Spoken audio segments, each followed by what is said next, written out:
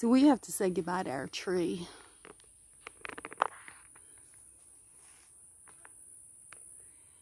And we have attachments to the trees on the farm. So this is a hard thing to do, but you can see that the storm has managed to put it on top of the roof of the garage last night.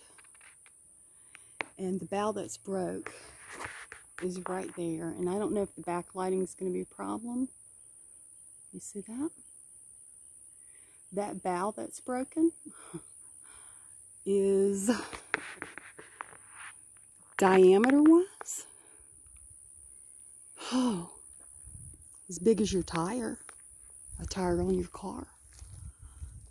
So I've called a gentleman that used to rent Edward's old trailer, and he said that he'll come take a look and see, you know, what he can do, because of course this feels like an emergency to me. I don't know if there's holes in my roof up there, guys. I just don't know. But it's not even down yet.